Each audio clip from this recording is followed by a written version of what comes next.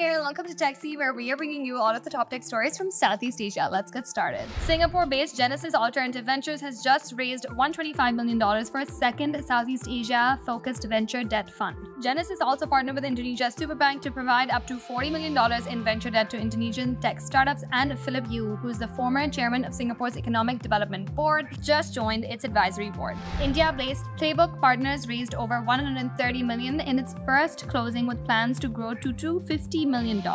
Investors come from Singapore, Europe, the US, the Middle East, and India. Founded by Vikas Chaudhary, who's invested in 10 unicorns so far and exited companies like InMobi and Mantra, the firm focuses on growth-stage tech-enabled businesses in large markets. More news from Singapore. Clime Capital is a fund manager that has just invested in Upgrade Energy Philippines through its Southeast Clean Energy Fund. The investment is going to be accelerating UGEP's solar energy projects for commercial, industrial, and utility-scale customers in the Philippines. And lastly, if you remember Roblox, it is now revolutionizing its creator economy by boosting revenue share for creators from 25% to 70% on paid experiences, aiming to attract traditional game developers.